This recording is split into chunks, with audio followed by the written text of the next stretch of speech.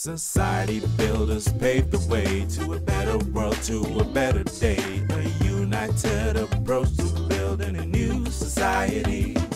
Join a conversation for social transformation. Society builders. Ooh. Society Builders with your host, Dwayne Varon. Welcome to Society Builders, and thanks for joining the conversation for social transformation. In our last episode, we explored the definition of discourse, exploring both what it should and should not look like from a Baha'i perspective. Here, we focused on 5 key characteristics. Our approach should be unifying, consultative, uplifting, principled, and constructive. Now that we have a better sense of what discourse is, or at least what it should be, we now need to explore further how to best engage with such discourse. And that's the theme we're going to focus on today. So today, we explore the art of engaging with the prevalent discourses of society.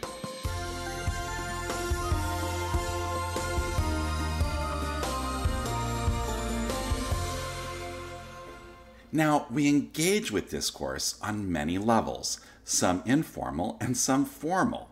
We engage both as individuals as well as communities.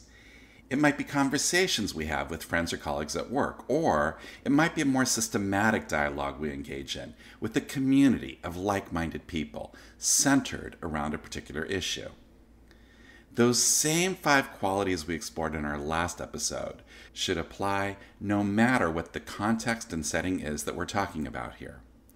But as we decide to more formally engage with a specific discourse, there are probably different stages we need to go through to most effectively apply our teachings. And so today, we're going to explore 5 different stages which I believe we probably need to go through as we engage in discourse at a more formal level. These 5 stages are: first, deciding which discourse to engage with; second, getting ourselves familiar with that discourse; third, then turning to our writings and the experiences of the Baha'i community to explore how our teachings shed new light on the problems providing a focus for that discourse; then fourth, sharing these teachings and insights with the community of that discourse in ways that they will best understand and welcome; and finally, reflecting and adjusting, essentially a continuous iterative cycle of action and reflection. So with that background, let's dive in and grapple with these different stages that we should go through as we work to engage with the prevalent discourses of society.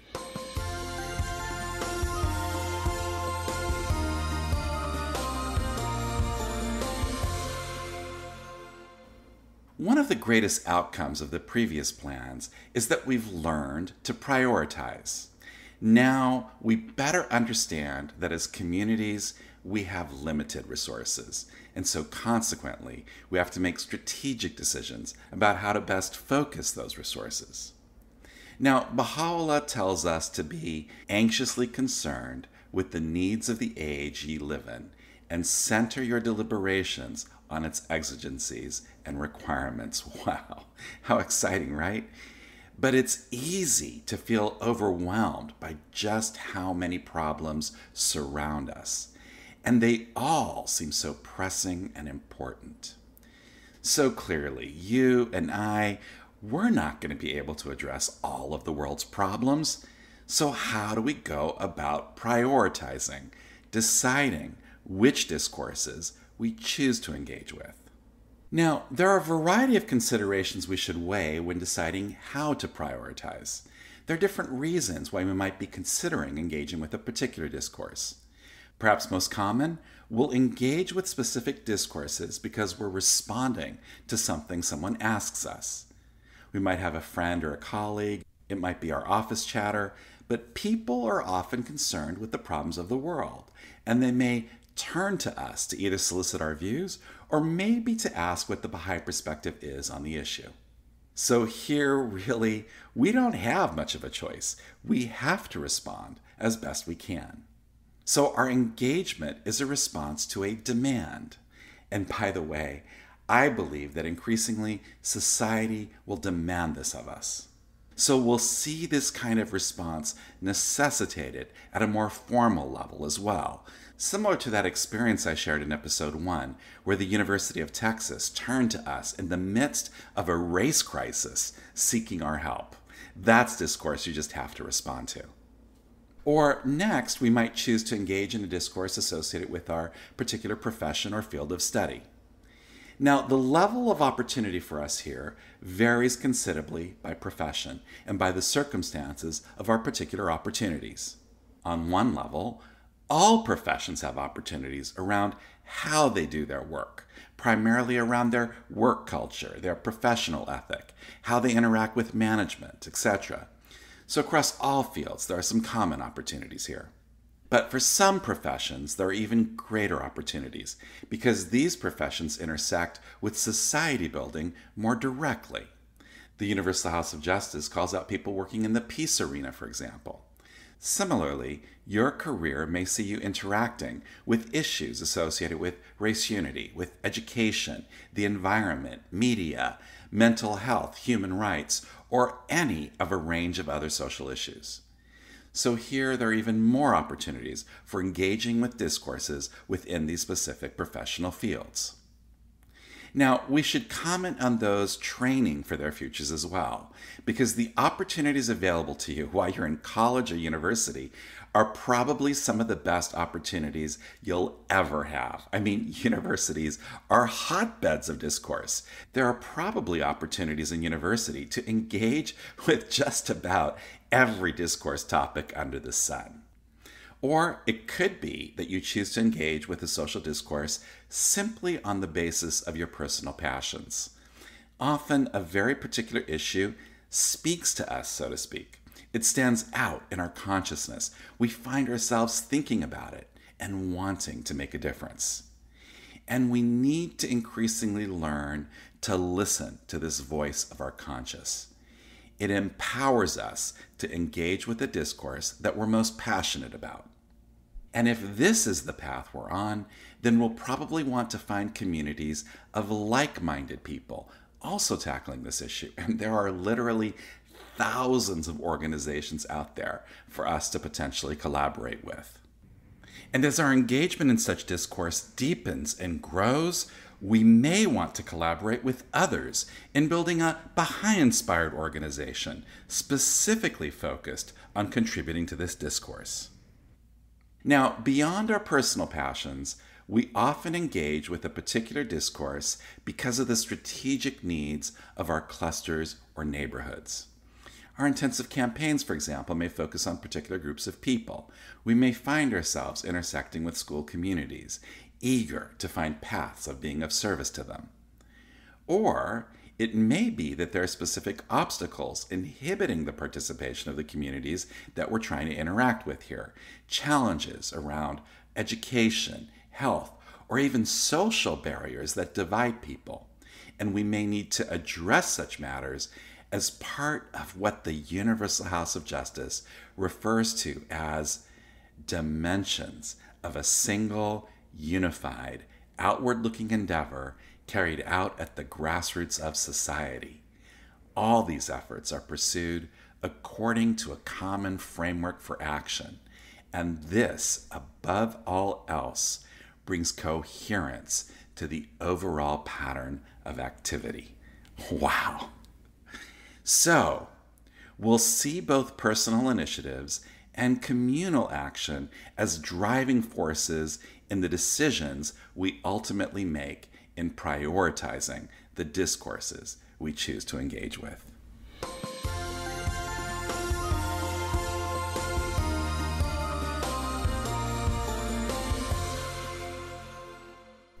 Once we've made the decision to engage in a particular discourse, our immediate challenge is one of getting ourselves up to speed, so to speak, familiarizing ourselves with that discourse. This is part of a larger process that the Universal House of Justice frames as our capacity to read society, to perceive patterns in the actions and dialogues that surround us. Now, reading society is a skill. And I'm not talking here about any specific discourse. I'm talking about the ability to discern with wisdom, to see key patterns, draw insights, and deeply familiarize yourself with any discourse. Now, the Universal House of Justice frequently encourages us to apply the methods of science to our initiatives. And in this context, this might look like what academics refer to as a literature review, the starting point for any scientific inquiry.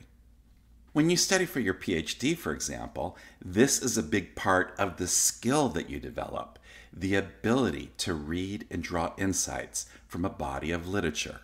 It's a skill.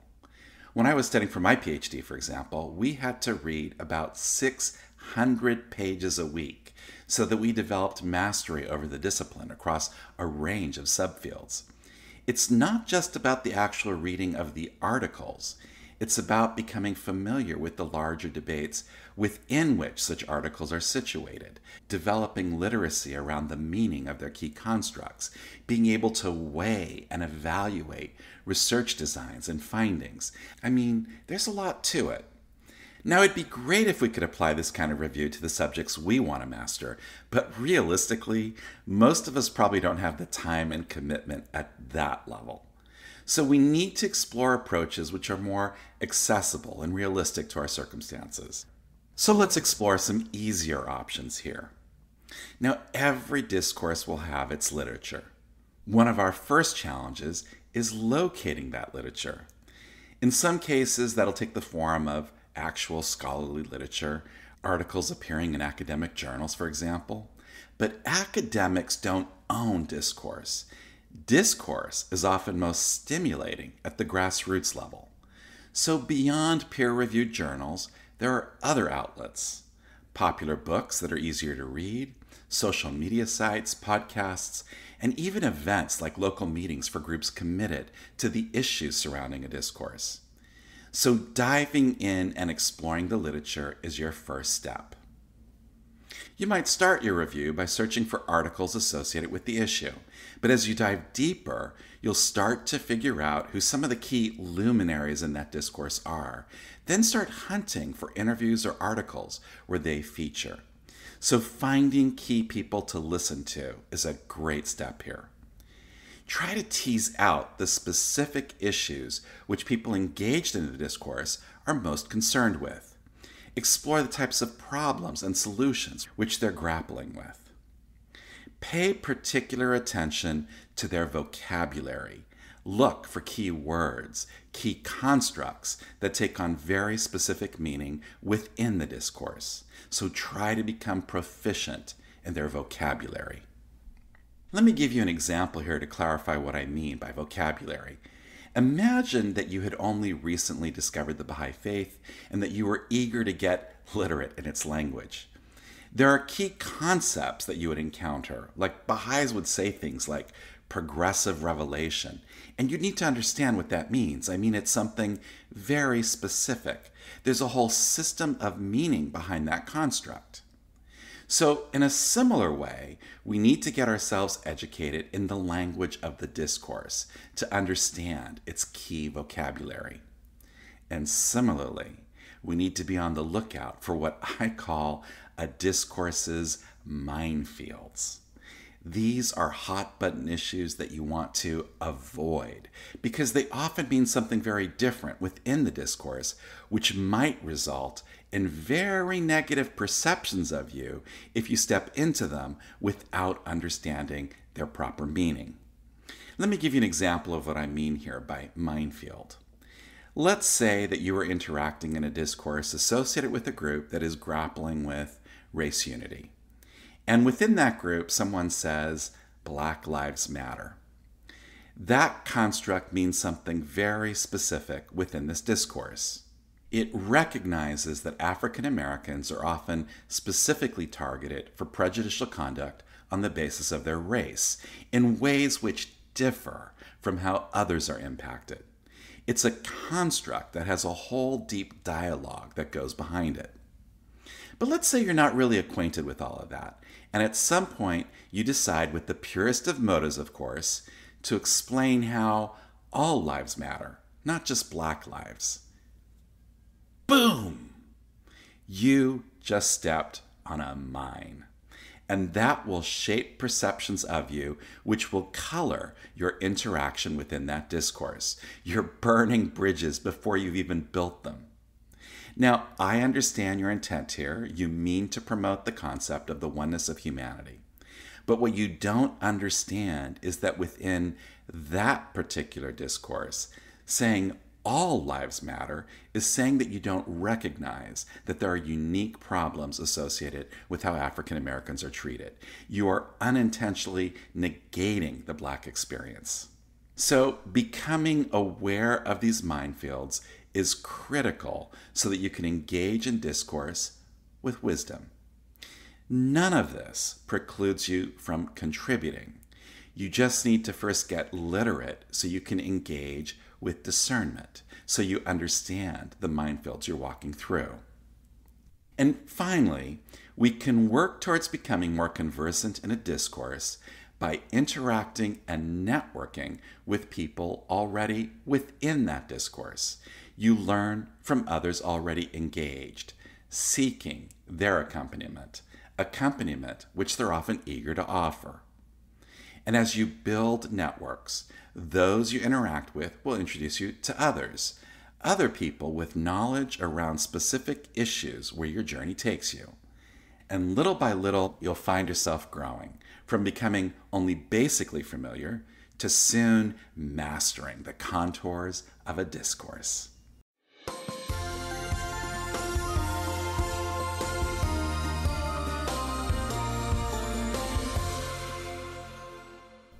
Okay, so now we're conversant in a discourse. We've learned their vocabulary, we understand the issues, we're sensitive to their needs.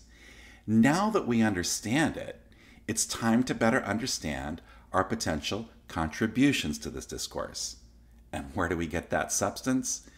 By diving into our writings, of course. And so immersing ourselves in the writings is really key.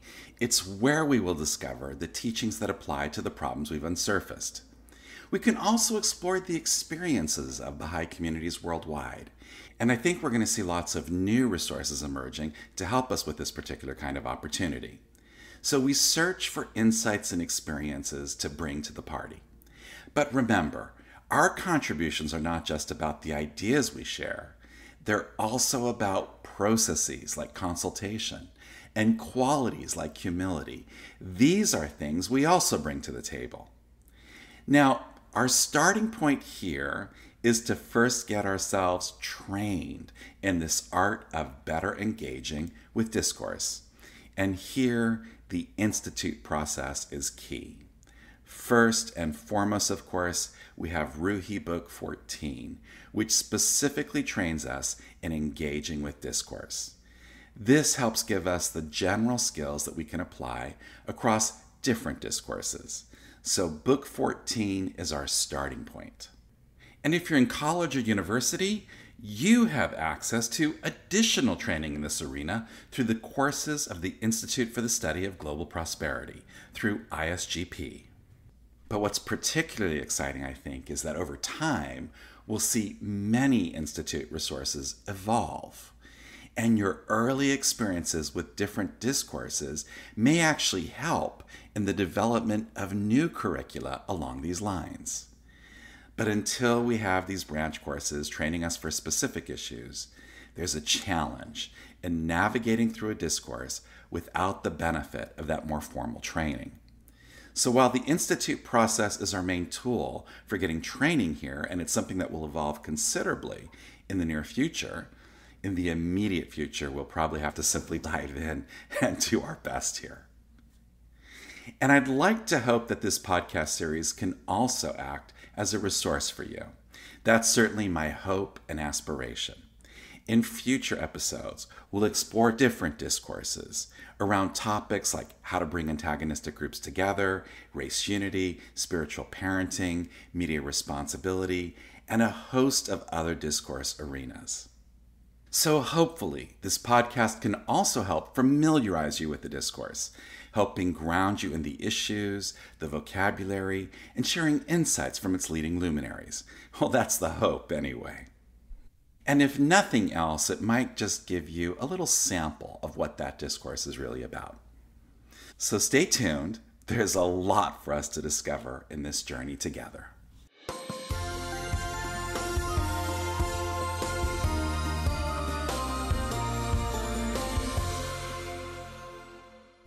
Okay, so you've become familiar with the literature of a discourse. You now understand how the Baha'i teachings and experiences might apply. Your next challenge is to figure out how to share it with the community of that discourse in ways that they will understand and welcome. In fact, the Universal House of Justice refers to this need to deepen your understanding of the teachings of the cause so that you will be able to apply them to the problems of individuals and society and explain them to your peers in ways that they will understand and welcome. So that's our challenge. How do we share these insights in ways that people will understand and welcome? How can we best make our messages hearable? It's not about what we have to say. It's about what people hear, what they ultimately take away. A friend of mine used to say, you can give them the message, but that doesn't mean they're going to get the message. So this is what we have to get good at, figuring out how to make it accessible and receptive, and how to remove obstacles that might prevent people from properly weighing our contributions. Now this, I believe, speaks to our style, the ability to elevate the atmosphere in which we move. Remember, this is what we talked about in our last episode. When you bring divine qualities to a discourse, humility, enthusiasm, forbearance, wisdom, trustworthiness, when you rise above self-interest, show loyalty, honesty, and the like, when you bring these virtues to the table, it makes it easier for people to listen to you because they want to listen to you. And by way of contrast, if people think you always speak to promote your own interest, or if you're arrogant, speaking down to people like you think you're better than them, I mean, even if you say the most brilliant thing, people will be arguing with you in their heads. You're making them defensive. You're making it much harder for them to listen and evaluate what you're saying. You're getting in the way of your message. So this is how our qualities are also a part of the equation. Living divine qualities makes our message more hearable. And I want to also put in a plug for friendship here. We should become close friends with the people we interact with in a discourse, not just in the formal spaces of that discourse, but also in the informal spaces of our lives. Now, I'm not saying you should be friends so that people are more receptive to what you have to say, although I do think that's a natural consequence. I'm saying that friendship should be the normal manner in which we engage with anyone, whether at work, in discourse, or in other areas of our lives.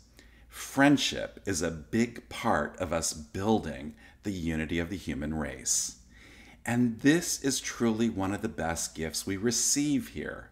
Many of the deepest and most meaningful friendships in our lives will be formed in the discourses we engage with, just like the friendships we form in our associations within our Baha'i communities. So this is truly something to cherish and look forward to. Engaging with discourse is not dull, academic, and dry. It's an exciting opportunity to forge new friendships, friendships that will add considerably to our quality of life.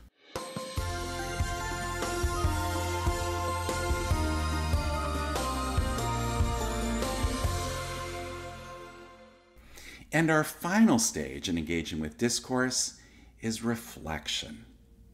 I don't want us to think of this as a linear sequence. It's more circular. We act, we reflect, we act, we reflect. It's like breathing. You inhale, you exhale, you act, you reflect. It's an iterative process where we're reflecting with a view to improving our participation and then evaluating anew to see how to further improve our participation. Now, this kind of reflection shouldn't be limited to the spaces in our minds. Ideally, there should be others that we can consult with, perhaps other Baha'is who are joining with us in our journey of interacting within a discourse, and with the community of the discourse itself. It's important to consult and give expression to your reflection. And reflection isn't just about our ability to improve our own participation, it's also about empowering others to learn from our experiences, potentially even contributing to the development of new training materials. And it's important to consult with Baha'i institutions along the way, not only as a powerful resource to help us when we encounter challenges in our journeys, but also to help our institutions evolve in their capacity to grapple with such issues and to learn from our encounters. This is particularly important in this society-building arena, where Baha'i institutions will also be evolving dramatically as they come to better understand their potential role and contributions in cultivating such initiative. So reflection plays a key role in the continuous adaptation of our engagement. But I also want to strike a more somber note here. Such reflection will, at times, require us to evaluate whether our continued engagement makes sense, or whether it would be wiser for us to disengage with the discourse or community, particularly if it becomes too political or toxic. Here, I'm thinking of the example of Abdu'l-Baha that we explored in episode 8, where Baha'is in Iran were instrumental in the rise of Iran's first democratic institutions and its first constitution. Some of Iran's new institutions were even being called houses of justice, a clear reflection of the Baha'i influence here. You can imagine that this must have felt exhilarating for the Baha'is in Iran, who had championed such reforms for over 2 decades. But with success on the horizon, the political reforms became divisive, ultimately leading, in fact, to a civil war. And it was in this context that Abdu'l-Baha instructed the Baha'is in Iran to completely disengage with the political reform process and instead turn their energy to social reform, resulting in that amazing network of over 60 schools we discussed in episodes 9 and 10. And the Baha'is in Iran almost universally responded with absolute obedience, and they disengaged completely from Iran's political reforms. Now, you can imagine that this would have been hard for them emotionally. And you can imagine how disorienting this would have been for others in society who looked to the example of the Baha'is. But Abdu'l-Baha weighed the costs and determined that the costs were too great, that it had become a divisive movement. And so the difficult decision was made to disengage and re-engage elsewhere. And though less dramatic, we'll sometimes be faced with a similar dilemma. Is what we're working on too divisive, too toxic to merit our continued efforts? This shouldn't be a cop-out option. After all, perseverance is a quality we bring to discourse, so it's not about it being too tough, it's about its effect. And so, on rare occasions, exceptions to the rule really, we may need to resort to disengaging with discourse, empowering us to invest our energies elsewhere. Again, it's a last resort, but it's part of what we're weighing in our reflection.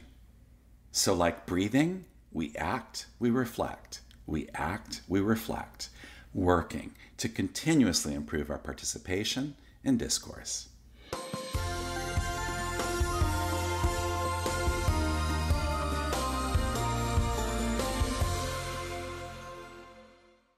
Now, the Universal House of Justice frames our engagement with discourse as a skill. And I hope that in today's episode, you can see how at each stage we need to develop and perfect our skills. Skills for first prioritizing, so that we focus our very limited resources on the discourses that are most meaningful and important. Second, learning to read society, getting ourselves familiar and confident with the discourses we engage with. Third, learning how to apply our teachings, the essence really of Baha'i scholarship. Fourth, learning to communicate those teachings and experiences in ways people will ultimately understand and welcome. And fifth, continuously reflecting and adjusting our engagement, potentially even necessitating as a last resort that we should disengage, particularly if the discourse has become too divisive or toxic. And remember, the Institute process and Baha'i institutions are there to support us along the way.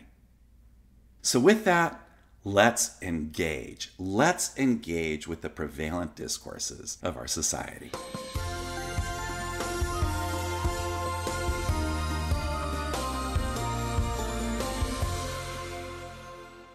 Now, next time we start a new sequence of episodes that I'm incredibly excited about.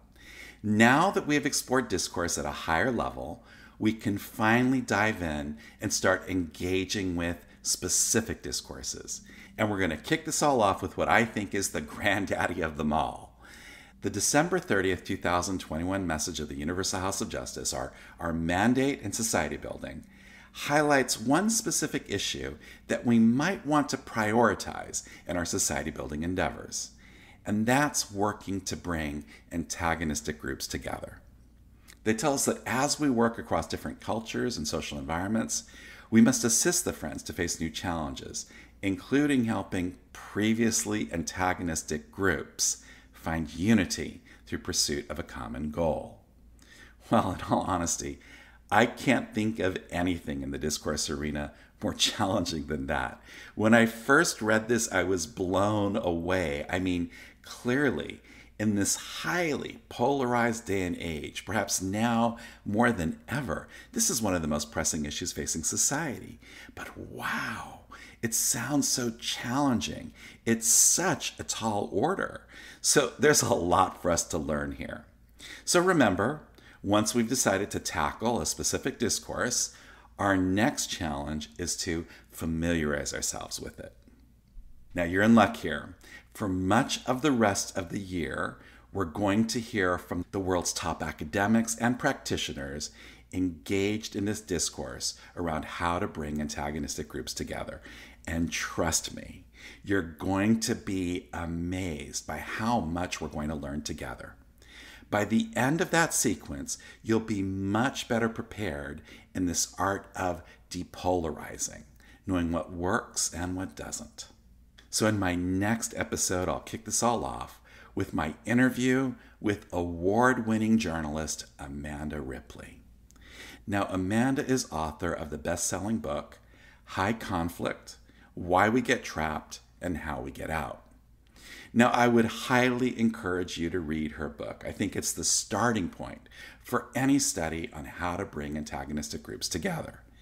Amanda does an amazing job at summarizing the research around depolarization, but what makes the book absolutely riveting is the story she weaves around that research, traveling all over the world, even into the jungles of Colombia, where she interviews FARC rebels as part of her narrative. And what's most incredible, perhaps, is that Amanda discovers the faith while writing her book and holds it up as the model, the only large-scale community model doing this business right. In fact, she argues that if social scientists created a religion, it would be the Baha'i faith. So you'll want to hang on to every word she shares. It's an amazing interview, a real treat, a great way for us to launch into this sequence of interviews. And Amanda is just the start of our journey. In the weeks that follow, we're going to hear from the world's leading authorities in this discourse.